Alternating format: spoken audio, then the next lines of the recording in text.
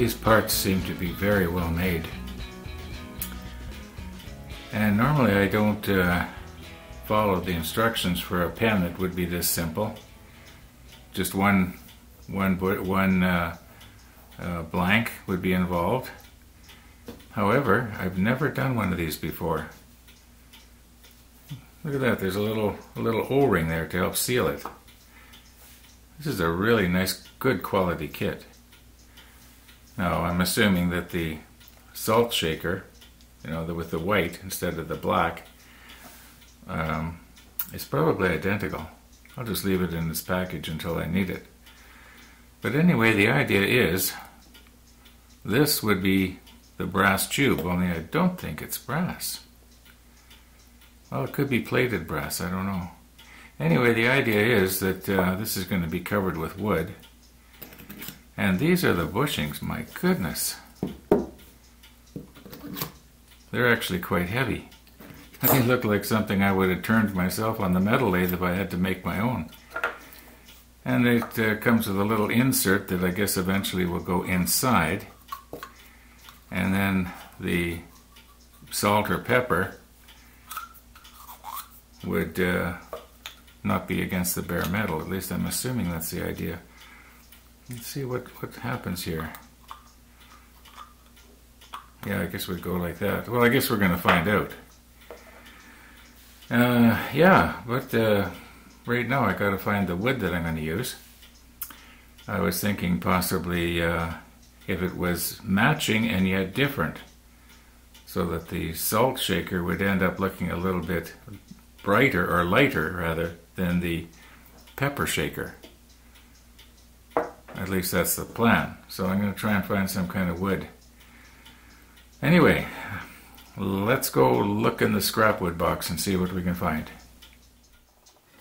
Now, something like this monkey wood, that'd be okay for the dark wood.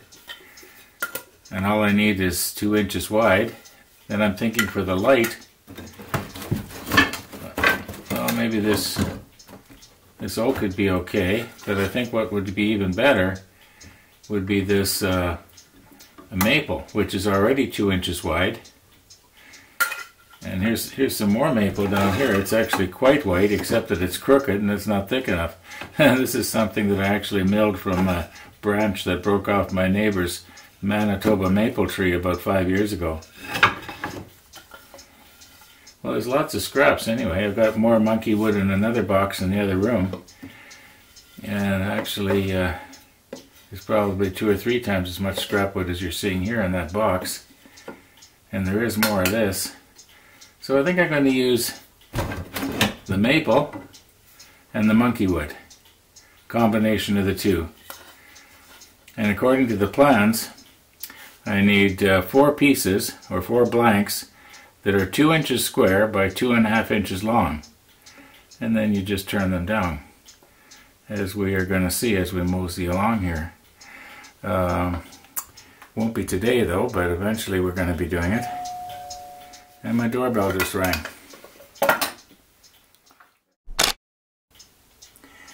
Well, that was interesting. I haven't had that happen for a while. My neighbor couldn't get the key to work in her lock. She's standing out there in the snow. Yeah, and being the workshop type guy that I am, no problem. Anyway, yeah, well, let's see if we can get some of this glued up. Now, speaking of problems, my table saw is kind of buried with my big clock project, so that means that I've got to use my bandsaw to cut this. And using a bandsaw to cut stuff like that is, you know, for cross-cutting, I much prefer... Wait a minute. How about my power miter? I really did just think of it now. Okay. I notice I'm starting to make silly mistakes. Like I forgot I had this. Yeah, so I think I'm going to close part 2 off here, and maybe we'll do a part 3 tomorrow. I was gone all morning. It's getting late in the afternoon and I want to get this video uploaded, as short as it is.